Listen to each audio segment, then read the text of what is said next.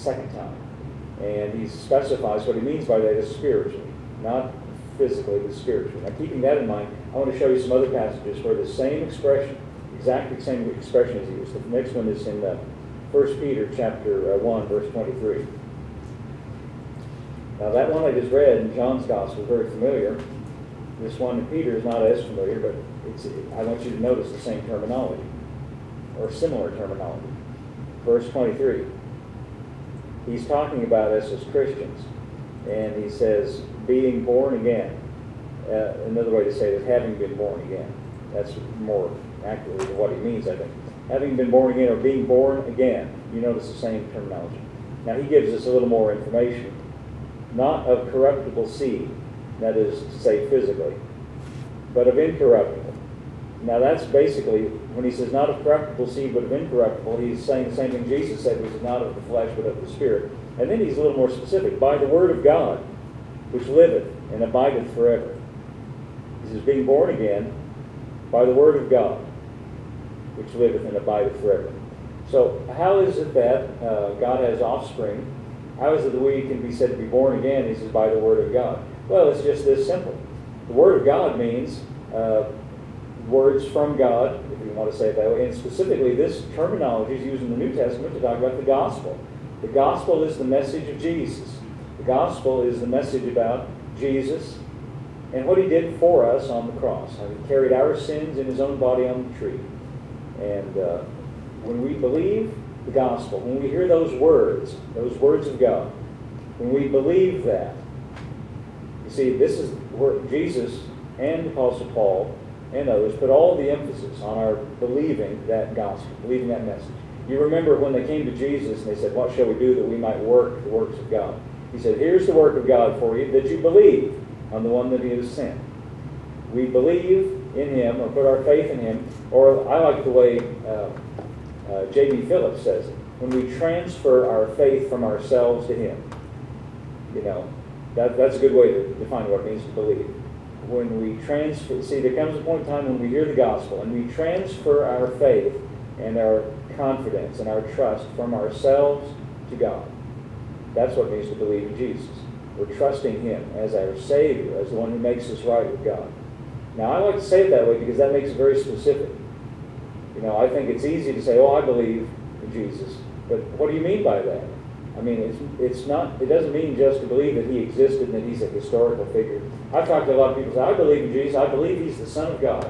Well, that's good. It's good to believe he's the Son of God. But see, what you're supposed to do is transfer your confidence from yourself to him. Now, I've talked to a lot of people that are professing Christians, gone to church all their whole life through, and they'll say things to me like, boy, I hope I've done enough good things to get into heaven. Now, look, if that's what you think, I'm not going to ask you if you've actually said that, but if that's the thought that's running through your mind, that means you're trusting in yourself. See, I'm not saying you're not a Christian, but you've got to get this straight in your mind. What it means to believe in Jesus is we're not trusting ourselves anymore. We trust him instead. Because if it's about us doing enough good things, I'll save you some time. No, you haven't done enough good things. How many good things does it take?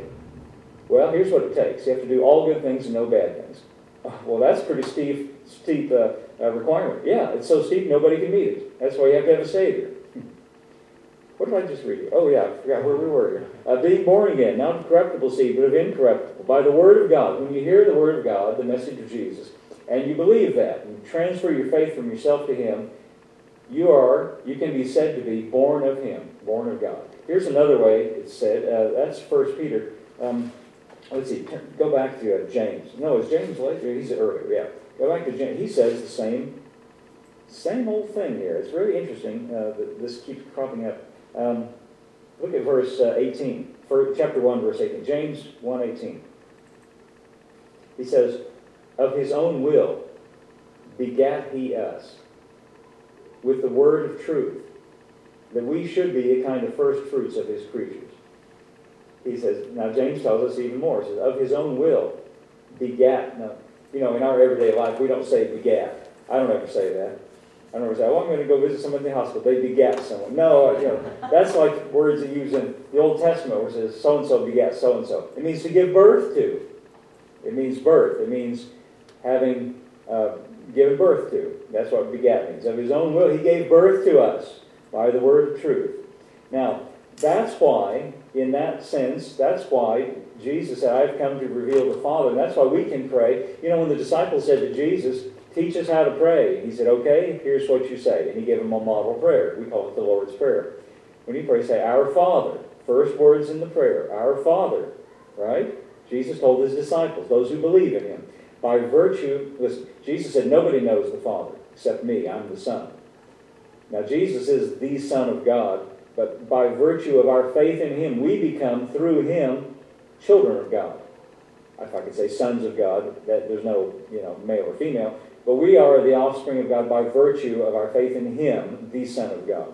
So we get the same relationship with God that he gets, and now he says, when you pray, say, Our Father.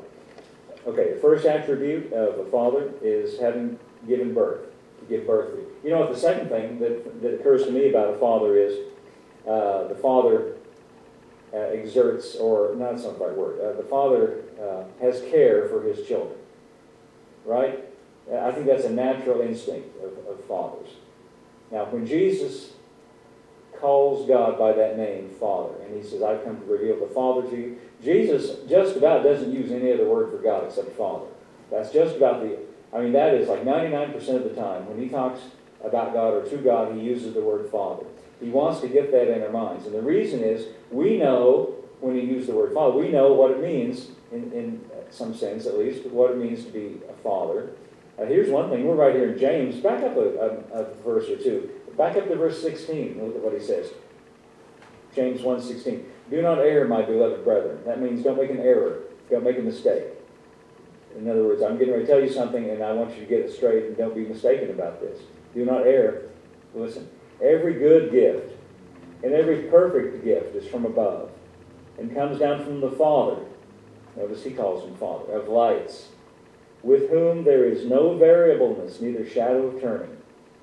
Why does he tell us this? That do not make a mistake. Good and perfect gifts come from God, from the Father, and they come from above. Notice he doesn't say, some days he'll give you good gifts, some days he'll give you bad gifts. He says good and perfect gifts come from above, from the Father of lights. There's many unfortunate things that happen in life, but I don't think it's right, I don't think it's correct to blame God for those things. Now, many times Christians will, in an attempt to comfort people when they've had some tragedy or bad things, say, well, God had some purpose in this. That's not the right thing to say after a tragedy. First of all, I don't think it's true. And here's why I don't think it's true. Because James said, don't err. Every good and perfect gift comes from the Father of lights. So I would say, if a thing is not good or perfect, then there's a distinct possibility that God didn't send it. Giving things can happen in life that are not God's will. Oh yeah, absolutely they can. And the way you know that for sure is you have done things in your life that were not God's will. I'm just waiting for the dust to settle after that statement. Let me ask you a question. You've heard me say this before, I know. Have you? And I don't even want to point fingers at you. I'll just talk about me. But let's use you too. Have we ever? That's all of us. Have we ever? Can you think of a time in your life when you ever did something that was wrong, or said something that was wrong? And I think if we're honest, we can all say yes. Next question is: when you did or said that thing that you know was wrong, did God make you do it, or did you do it all on your own? Well, I think the answer is obvious. We did it all on our own. God didn't pull the strings and make us do something wrong. That means we have the moral capacity to do either good or bad. That means things, at least in the human scope of things, there could be things happening, good and bad, and God might not be the agent or the author of it. So James here says, do not err. See why he's saying this is, I want you to know what he's like. Good and perfect things come down from the Father. Now, you know what? When bad things happen, he's there to comfort us and to help us, just like a good father would be.